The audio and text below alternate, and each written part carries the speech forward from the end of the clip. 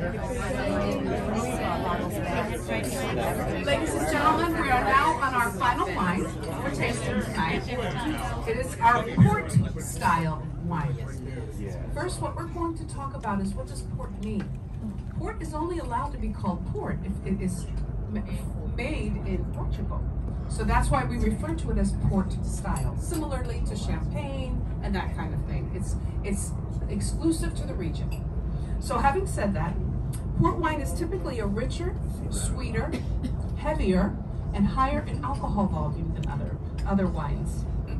It's caused by the addition of distilled grape spirits, basically brandy, and it fortifies the wine and it stops fermentation before all the sugar is converted to alcohol. And this results in that higher alcohol content, which is about 19% to 20%.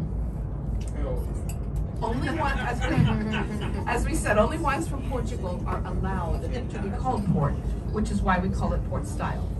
It's commonly served after meals as a dessert wine, and we refer to ports as the port styles as either ruby red or tawny port.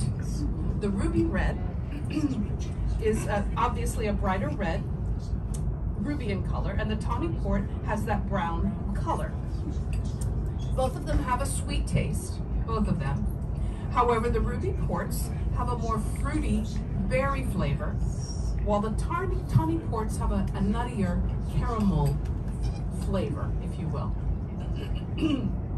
Ruby ports do not need to be aged for long periods of time, which is great news, where the tawny ports are considered the aged ports.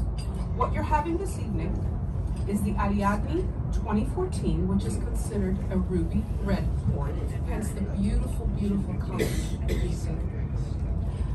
Ariadne is considered the ruby red, and it's been aged in barrel for over 10 years. Ours is aged in over 5 years, but ruby reds in general are aged over 10.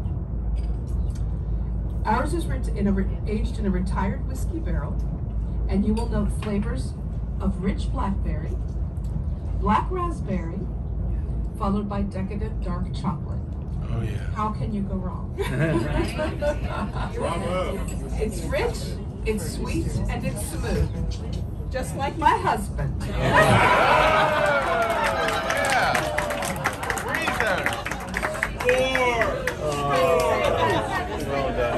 Salut!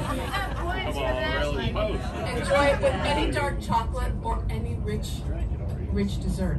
And I will share with you that our port style is 75% Chambourcin and 25% Cabernet Sauvignon. And what is interesting is, if you'll think about it, since last night, you've tasted various variations of Chambourcin, which is a Virginia grape.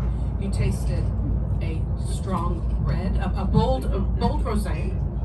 You tasted the Chambourcin wine on its own. And now tonight you're having it in the port style. So it runs a variety of flavors if you know how to make it. It's very versatile. Very versatile. Enjoy, everyone. Thank you for your attention. Beautiful.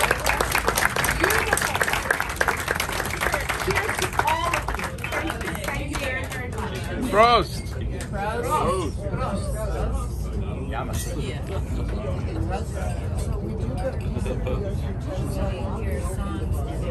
German and Austria, they call it a Prosit.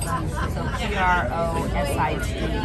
So that's sort of the variation on Prosit.